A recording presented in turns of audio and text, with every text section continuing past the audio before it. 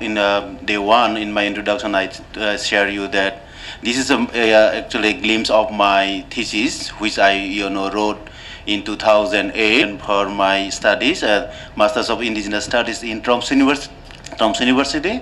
So my thesis is still you can find in the Google in the Tromsø University archive. The 1 decade long, land rights situation is not that much improved a lot, and the policies are still, pending. So what I wrote that situation 10 years back, I think still people are, having the same problem. So I think still my research work is still valid, and also we can this one can contribute in policy and also the research work further. Thank you very much. My presentation is, covering that I tried to, cover in the two phase. First one in the during the colonial period, and also the next one in the post-colonial period, particularly from the since 1947. So I'm trying to, try to find these two phases of the how was the land being the people started to lose the land. This is the map. What I'm trying to focus in the red color one. This is the Chittagong Hill Text area in Bangladesh map. This is the overall map. Is here like this. So it will be just will give you some idea about which area I'm talking about. Well. And also coming to the point, I'd just like to try to draw you some, idea about the indigenous people issues. When we talk about the indigenous people issues, is not unique things. There are 45 ethnic groups are, claiming themselves as indigenous peoples, both in the plainland and hillland. So Chittagong Hill Tracts, actually there are ethnic groups, 11 ethnic groups, who's been living over there since the time immemorial. Issues of how to keep land more in favor of them for the interest, for the revenue interest. So and in the same time, this is the second point one also same. Then why and how the BT is trying to promote the plough cultivation in 1869. They actually started to thinking, taken the initiative to change the complete economic livelihoods over there. But people at the beginning, there was no much responses. Only 38 families we found in the beginning. Only they got response, and they give response. It was though it was a huge budget. They had the gap, and also. But over the period, more than 3 decades long, government have tried to, patronize, plough cultivation. But even though people are continued, Zoom cultivation, we found that in 901, even 86% people were involved with their own traditional economy. So it was the the scenario. Another economic dimension was we have found that in 1960s, with the support of US aid, there was a Kaptai Dam, hydroelectric dam project was started over there, and the amount of land and our area was submerged under the water, and people were displaced. And you see, out of 18,000 families, only 27% people, nearly 5,000 only rehabilitated. Though there was before the dam, there was the assessment was not conducted, and how there is no rehabilitation policy. Though it was budget allocated $51 million at that time, only 2.6 million were allocated to the compensation family, but most of the family actually not given the package under the package program, because of there are some bureaucratic things and the issues of land entitlement. So the bureaucrats then, okay, they may be asked them whether they have land or not. But in the same time, you know, I already mentioned you that those who are shifting cultivation, they don't have a land rights because in terms of state's point of view, so that as they couldn't show the paper legal documents, so they didn't get compensated. And you might know that there are some very few government able to settle in the other areas in the CSTs, but you might know more than 50,000 people, they cross the boundary and they are still living in. And also I'm not going to the in the last one that about the debate about who is indigenous or not. This is a very old debate and it's never been resolved because of government sometimes recognize and then say yes there are indigenous people, sometimes they say no. uh, so in the colonial period, I also trying to focusing two phases, the company period and also the company period, especially before the crown taking over charge the CST. It was ruled by the East India Company. Actually the British company, they came to for a business purpose in the Indian subcontinent, but they slowly, take over the, control the power and also the authority, establish authority, and they did actually did a very good job for their business purpose. So it's a you might know about the how the British before starting the establishing British colonization, how company they make the business and also using the local power and etc. So what I found that but in Chittagong Hill Tracks. They went and they 100 years long. If I understand your question, that what I mentioned in 1900 regulation, in also there is also one of the biggest, the provision was to restrict the people's migration, the natural migration that period. There was no political boundary at all, but within the Chittagong Hill Tracts areas, out of the Chittagong Hill Tracts, you see in the map that there is from the Chittagong Hill Tract, from the Chittagong or Tripura state that time, and also in Mizoram or Myanmar from the Arakan state.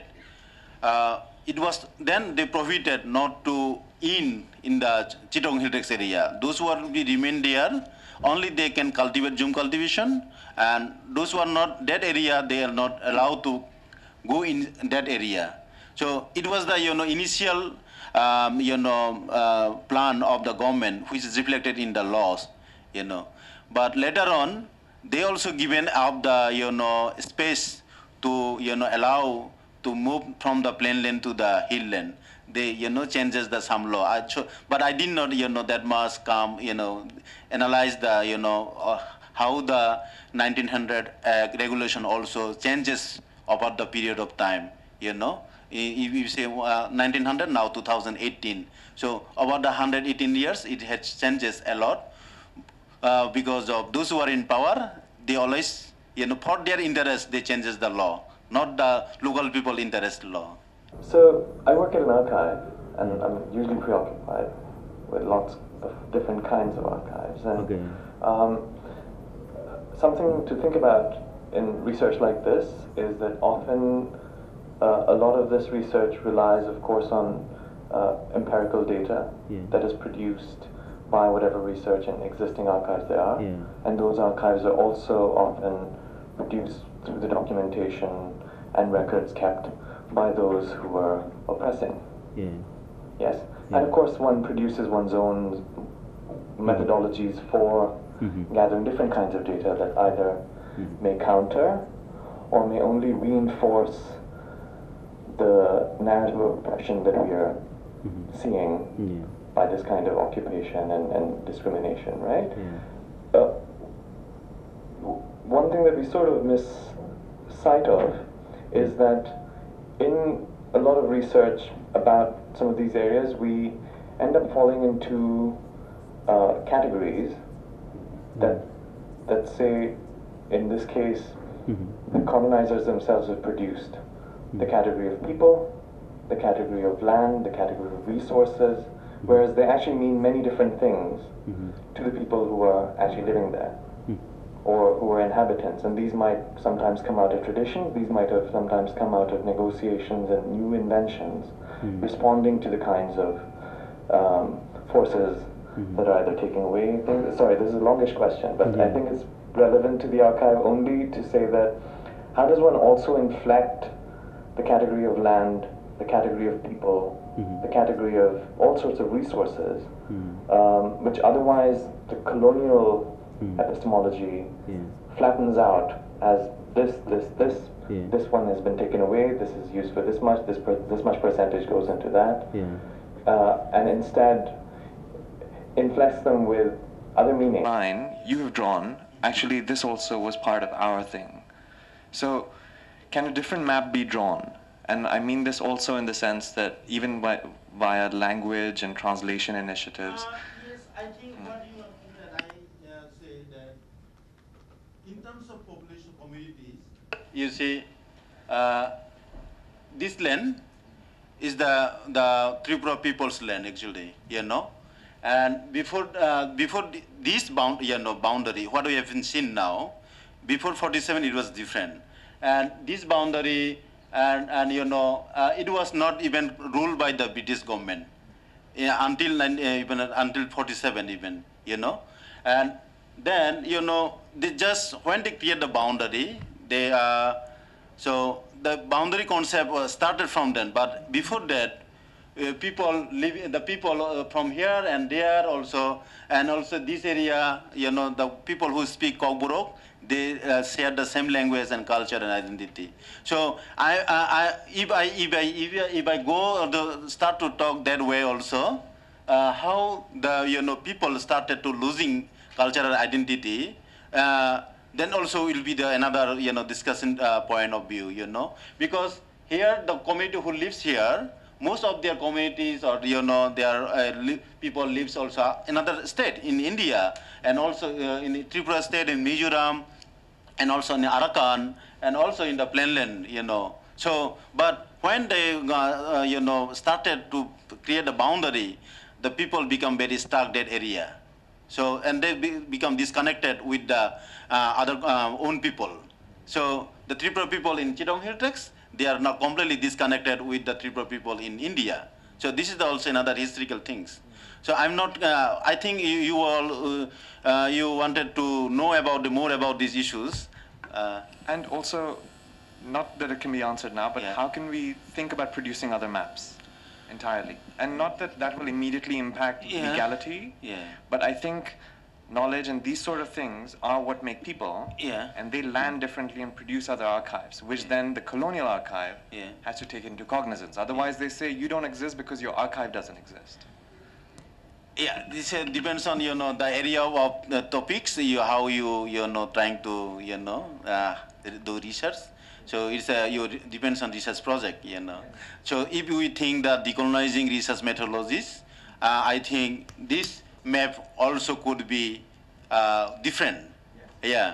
So I do agree with you. If I may add something, isn't there slight complication also? This question of trying to deconstruct the master's house with the master's tools. So if you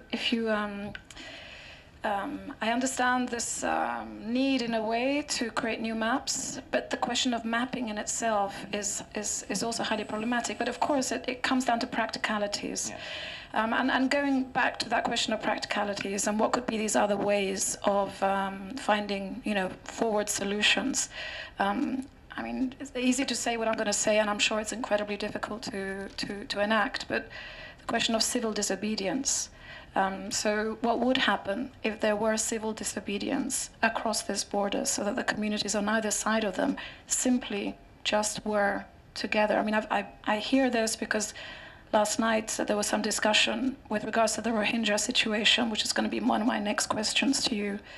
And I understand that the border control police were told at the time not to open the gates, and there were many complicated reasons why the Bangladeshi government did not want to recognize that situation, then did, and now don't want to again.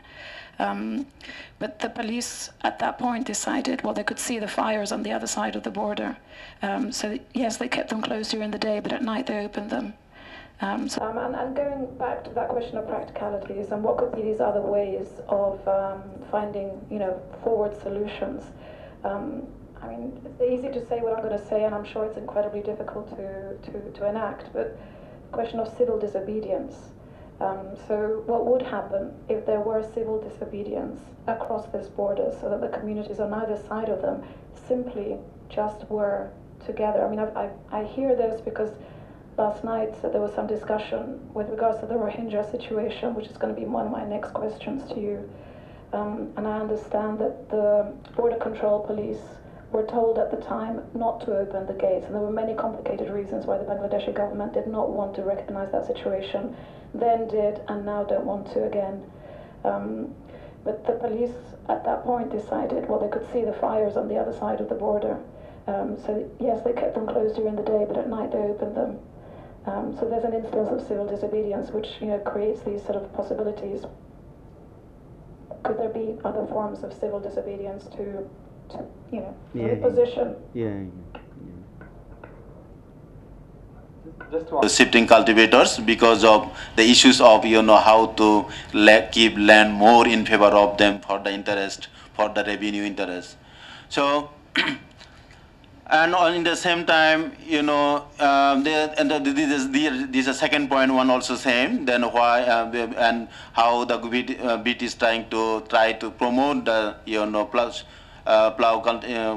plow cultivation in 1869. They actually started to thinking, taken the initiative to change the complete economic livelihoods over there.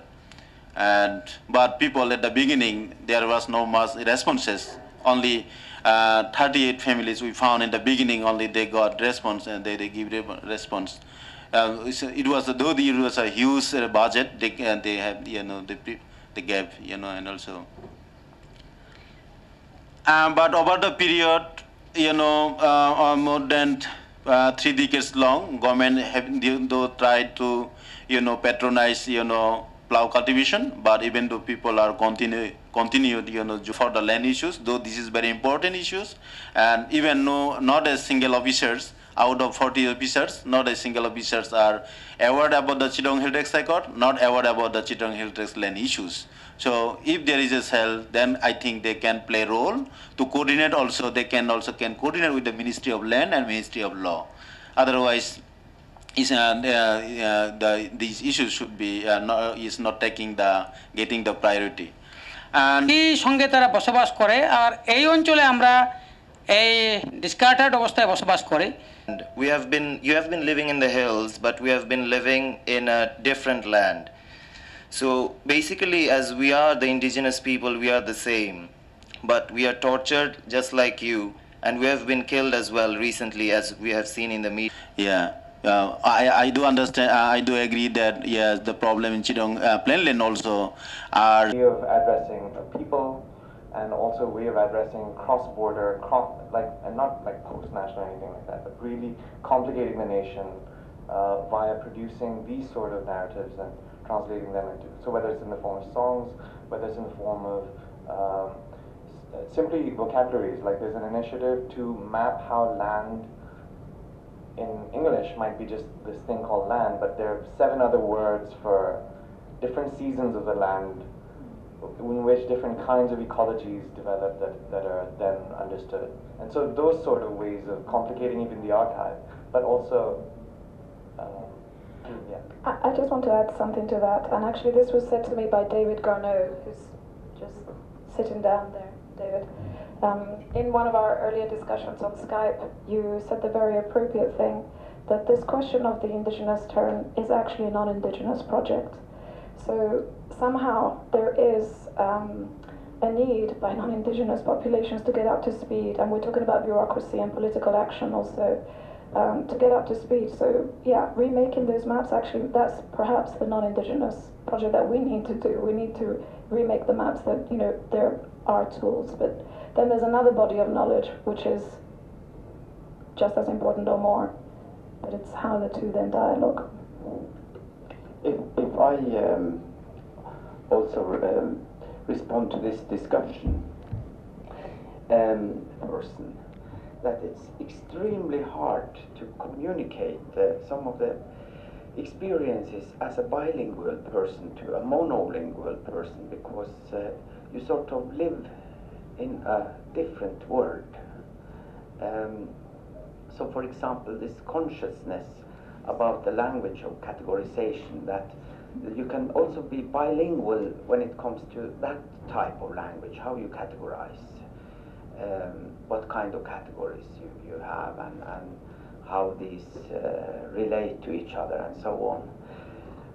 So it, and then if one look at the practical side of such a project, because as every bilingual person has done that job to sort of try to communicate to the monolingual these experiences that you have. For example, loss of language. If you communicate that to a monolingual person, that person won't understand what that is about. So it is this ontology that you then have to work with, and then the question becomes, how many negotiations do you have the energy, the time, and the capacity to live through?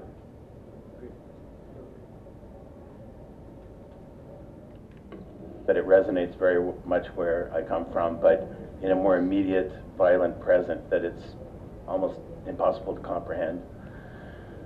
But what I'm hearing here is another way of speaking the truth that's also strategic. So it begins with recognizing Bangladesh as a colonial nation and insisting on saying that. As indigenous people, we recognize Bangladesh as colonizing us. Then you enter another discourse, rather than agree that that you're in a post-colonial condition. Indigenous people are not in a post-colonial condition. Another way of remapping or reframing the Inuit and all the Dene, the translation in English always means the people. You're the people of that land. You are that land. And that is something that can never be argued away, legalized. There's no other way. That is the fact. And always insisting on those two things. I don't know, but I'm going to presume that you have a spiritual relationship to that territory. These things are incomprehensible to the kind of language that you were using earlier in terms of economics and so on. It's important for us to know that. But as a fellow Indigenous person, I recognized you in your relationship to territory, not as someone who paid cotton tax and all these atrocities. That's all I want to say. My view is, there is some, organization working in the national level on land issues. And also in the international level, so there is an international land coalition, I think, and there is a, so these issues has been, presented several times, but by the political parties, from the, in the UN General Assembly, and also some in the international, forums about the Chitong Heritage land issues. But I don't think so. When these issues, governments just simply sometimes try to defend, that there is no indigenous people at all in Bangladesh. Then that means it's easy to neglect the issues or avoid the issues, not to give the attention. Yeah. That we have this regulation. That means we have been ruled differently, than others at the plain land. So we should give some, special status like this. But what I tried to, get inside the 1900 regulation, it was not also in favorable to the local peoples, because because they framed that law for their own interest. So now if you go, so it's a very challenging because we cannot, if you want to go beyond the 1900 regulation, actually people enjoy their lives and livelihood based on their own customs and tradition. So it was not reflected or framed by the law before. So that's why indigenous people issues when they address the things that we have been living their land time immemorial. So there's a good way of claiming their own rights. So and also the next one in the post-colonial period, particularly from the since 1947. So I'm trying to try to find these two phases of how was the land being people started to lose the land. This is the map. What I'm trying to focus in the red color one. This is the Chittagong Hill Tracts area in Bangladesh map. This is the overall map is here like this. So it will be just will give you some idea about which area I'm talking about. Well, also coming to the point, I'd just like to try to draw you some idea about the indigenous people issues. When we talk about the indigenous people issues, it's not unique things. There are 45 ethnic groups are claiming themselves as indigenous peoples, both in the plainland and hillland. So Chittagong Hill Tracts, actually there are ethnic groups, 11 ethnic groups who have been living over there since the time immemorial. So and the population, there is no the concrete population size, but indigenous people are claiming themselves. There are more than 3 million people among the 45 ethnic groups. And also I'm not going to in the last one that about the debate about who is indigenous or not. This is a very old debate, and it's never been resolved because of government sometimes recognize, and government say yes there are indigenous people, sometimes they say no. In terms of when try to give some rights, then they try to abstain from recognizing. So this is also sometimes these long pending issues.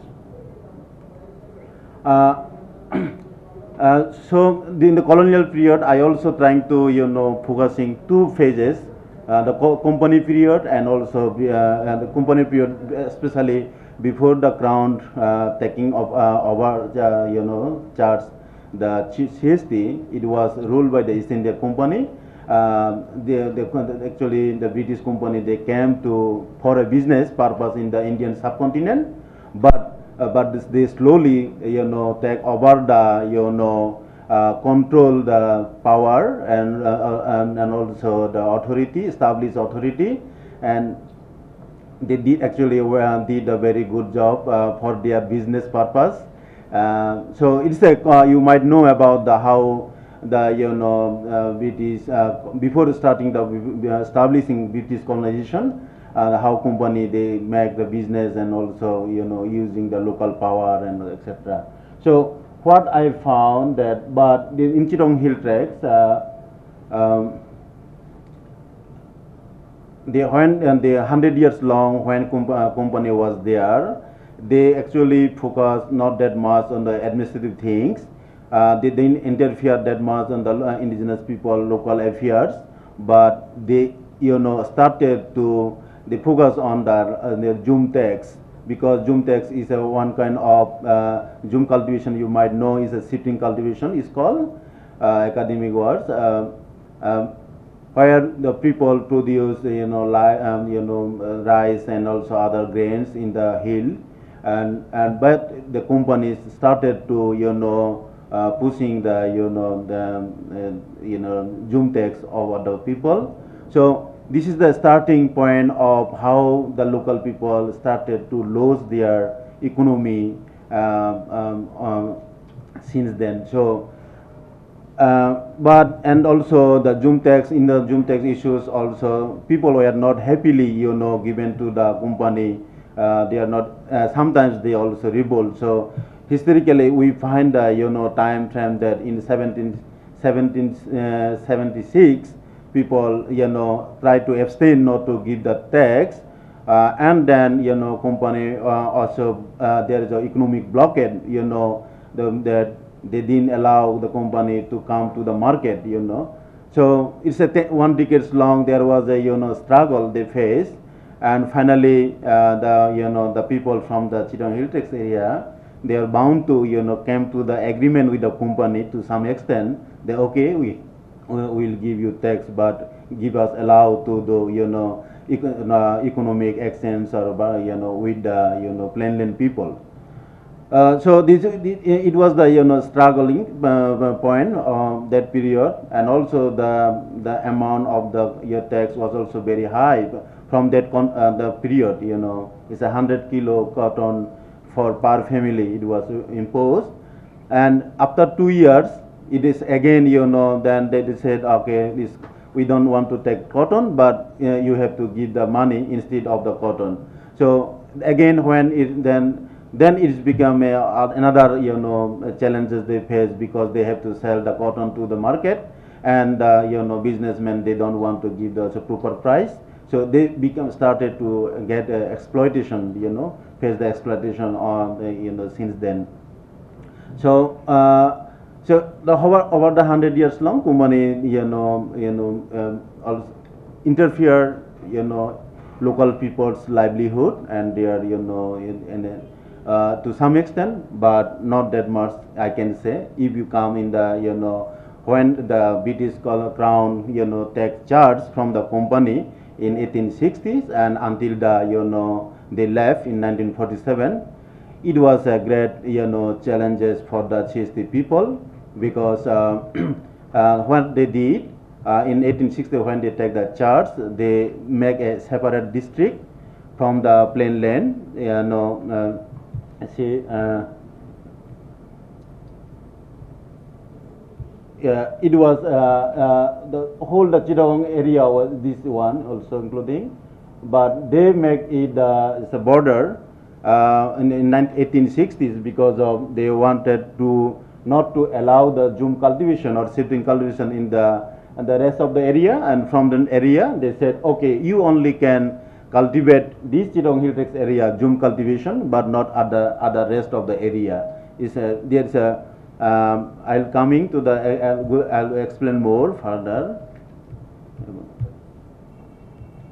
And also after 8 years, when they declared the Chittagong Hill Tax as a separate district, then they declared the you know, terra nullius doctrines, and there is a one, you know, academic terminology that what British, you know, whenever they go any parts of the world, they feel that the land is no one's land. Yeah. This is the no peoples are there. So it's also same, you know, theory also they applied in the Chittagong Hill Tax. The main purpose is actually to, you know, to avoid or, you know, not to recognize the local people's existence over there.